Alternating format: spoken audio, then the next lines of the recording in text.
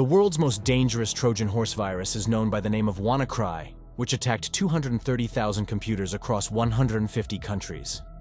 This Trojan horse was detected in 2017, but by then it had already caused damages worth $4 billion. A Trojan horse is a type of computer malware that sneaks into our computers or mobile phones by deceit. But the question is, why is this virus called a Trojan horse? The world's first Trojan horse was created in 1975, but actually, its origin dates back 3,200 years ago from ancient Greece, where modern-day Turkey exists. If looked at on the map, right southwest of Istanbul was a city named Troy. As was common in the old times, this city was built within a very large and strong fort, so that if the enemy attacked, they couldn't easily infiltrate. It's worth mentioning here that the residents of the city of Troy were called Trojans. This city was built on the coast of the Aegean Sea, and across the sea where the capital of Greece, Athens, is now, there lived a nation known as the Achaeans, whom we recognize today as the Greeks. It is believed that the rulers of both cities got entangled over some matter, and the Achaeans, or the Greeks, crossed the sea and reached to conquer the city of Troy. In those times, the Greeks were particularly famous for their martial prowess. They thought they would conquer Troy and return to their city, but despite continuous effort for many days, they could not break down the gates of Troy city. Then, they planned to siege the fort from all sides, so that all food supplies of the Trojans inside would be cut off, and they would be forced to come out or surrender to the Greeks. Days passed, then months, and then years. Whether it was the Greeks' weakness or the Trojans' resilience, it is believed that for the next 10 years, the Greeks failed in every attempt to infiltrate Troy. On the other side, inside Troy, the Trojan soldiers who were sitting within their own fort remained unmoved for so many years.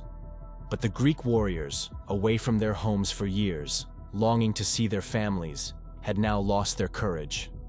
The morale of their army was declining day by day, and many soldiers were insisting on returning home. When the situation became dire, the leader of the Greek army got an idea, and they started to build a very large wooden horse. The Trojans thought that maybe the Greeks were trying a new trick, but they couldn't understand the real reason behind the construction of the horse. After several months, when the horse was ready, one evening the Greeks announced that they were leaving forever. In the darkness of the night, they made it appear as if they were returning to their city. The next morning, for the first time in 10 years, the Trojans did not find the Greeks outside their fort.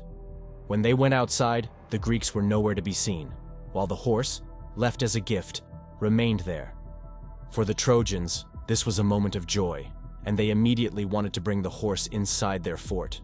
An old man warned them against doing so, but they did not listen to him and joyfully brought the horse inside Troy, thinking it was a gift. That night, the Trojans were very happy and celebrated the end of the war. But when everyone was exhausted and asleep, a very large group of Greeks emerged from inside the horse. Yes, the Greeks had deceived them. Not only were they inside the horse, but their companions were not back in their city. They were hidden somewhere far away in the sea on ships. The Greeks who came out of the wooden horse first opened the fort's gate and signaled their hidden companions to come inside. After that, in the darkness of the night, the Greeks made up for 10 years of failure and destroyed and burned down the entire city of Troy. This was the event from which the concept of the Trojan horse was born. The same Trojan horse that, even 3,200 years later, is still finding ways to infiltrate our mobile phones and computers. Whether you fall for a scam, use an infected USB, or tap on a message about winning a lottery while playing a game, it will sneak into your mobile and then, with the help of its companions waiting behind, can destroy you in minutes. The first computer Trojan horse, created in 1975, was famously known as Animal. It was a very simple and harmless Trojan that was actually a game. The game consisted of 20 questions that needed to be answered. Whenever someone started answering the game's questions, the game would automatically copy itself to other computers in the same network. It was merely a joke where a game would copy itself to a computer without permission. But on January 19, 1986, the Trojan horse was no longer a joke. Two brothers from Pakistan, though with good intentions, ended up creating the world's first harmful virus. They had developed a medical software which people started using unauthorized copies of. It was the era of floppy disks, where their small software could easily be copied. To protect against illegal copies of their software, they created a virus that would copy itself onto the floppy disk, along with their software, and also corrupt the entire computer. As time passed, Trojan horses, malwares, and dangerous spywares began to mark their territory in the world of the internet.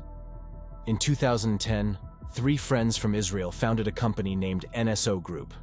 They developed software that allowed tech support workers to access their clients' systems with their consent. This software was originally created to provide support to customers, but a European intelligence agency showed interest in the product if it could access any system without their permission. Thus, their software had now transformed into spyware, which they named Pegasus. NSO believes that they provide access to this spyware only to governments, to combat crime and terrorism.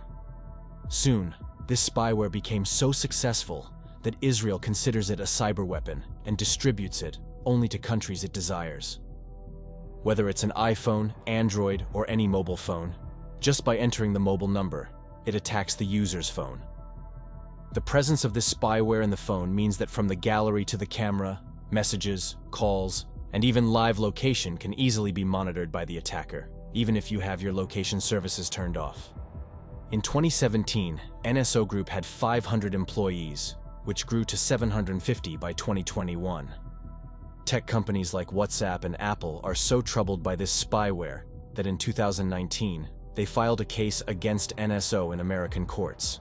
WhatsApp claimed that Pegasus had been used on more than 1,400 users, including human rights defenders, journalists, military, and civil officials. Pegasus, which was created to fight crime, began to be used for political and national level spying. It is believed that Pegasus was used in the murder of Saudi journalist Jamal Khashoggi, where information about Khashoggi entering the Saudi embassy was known beforehand. When the scandal became significant, NSO eventually revoked Saudi Arabia's access to the spyware. In 2019, The Guardian reported that Pegasus was being used to monitor high-ranking officials of the Pakistani army. There's no doubt that Israel considers this spyware an important tool of its foreign policy. During the Russia-Ukraine war, Israel refused to give Ukraine and Estonia access to their spyware, fearing it would be used against Russian officials, as Israel does not want to spoil its relations with Russia.